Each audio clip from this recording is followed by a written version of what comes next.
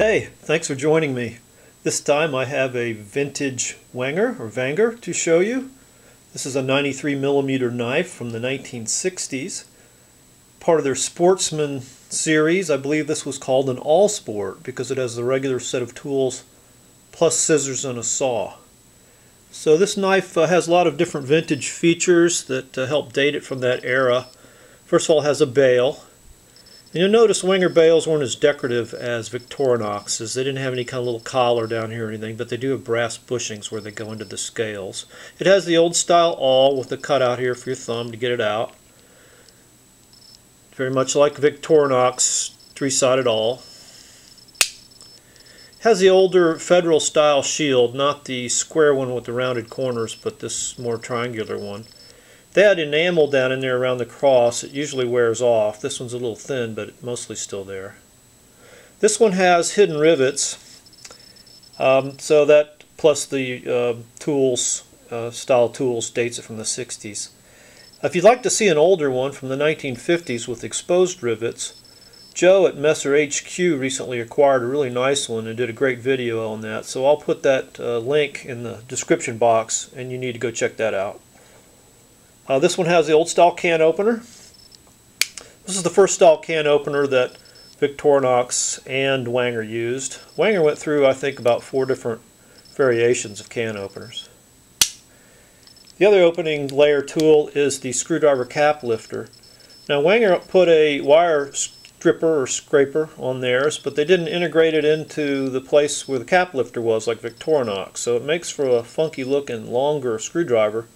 But I kind of like that because it has a little more reach to it.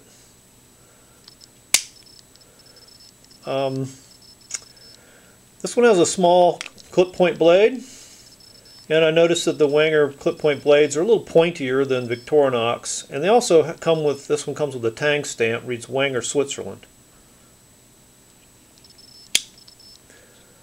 The large blade is spear point blade. The main blades on these older Wengers are narrower than they are on the later models. The later models will have more of a belly. This one reads Wenger Switzerland on one side and Wenger Enox with a crossbow on the other. Now you can see that the blades and the tools on this knife are in really good shape. All I've done to this knife is clean it and polish the scales. I have not done anything to the steel yet other than clean it. But I do intend to polish it. I'm just not going to use semichrome this time around. Semichrome is effective, but it's messy and it smells very strongly. It's a pretty powerful chemical and you're not supposed to get it on your hands or face.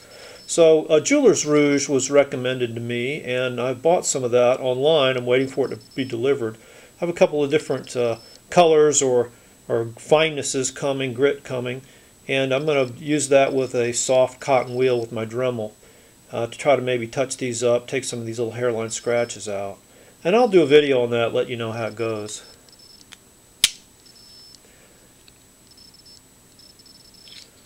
Scissors on the before 1972 on Wengers looked a lot like Victorinox scissors. They had a screw pivot and a wire spring, not a spring bar.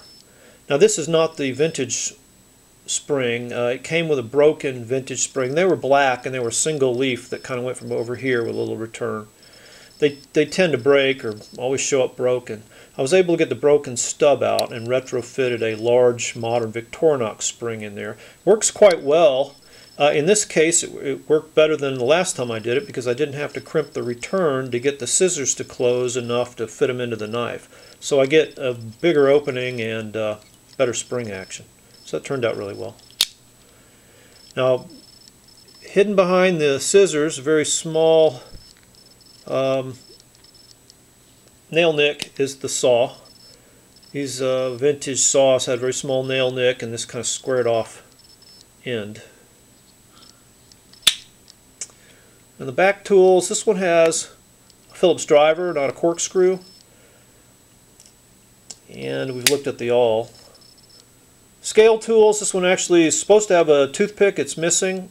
I've ordered some large Wenger toothpicks online. I was able to find some, and I'll be curious to see if they fit this older knife. If not, maybe it might be able to modify one to fit it.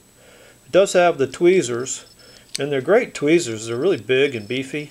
I believe they're nickel silver. They have a brassish look to them. They look like brass, but they didn't clean up like brass. They kind of cleaned up like nickel silver. And they're definitely not an aluminum tipped tweezer. Anyway, they look like they ought to work pretty well. What side did that go on? I think here. Yeah. So yeah, a couple other things about this knife. If you want to learn more about these, there is a sales circular from 1963 on SAC Wiki that I found. And it's just a little two-page circular from a dealer. But on page 1, they have all these older 93mm knives with this style can opener.